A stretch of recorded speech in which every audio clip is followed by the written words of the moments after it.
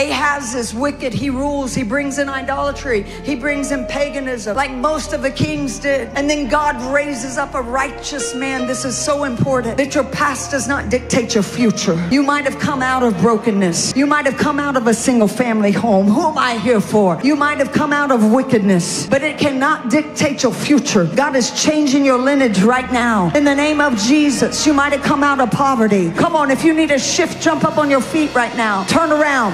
God just turned it around. You're prophetically moving. Tonight's a night of releasing the prophetic. It's breaking off you right now in Jesus' mighty name. I don't know who I'm here for, but God sent me to deal with you prophetically in Jesus' name. Hey!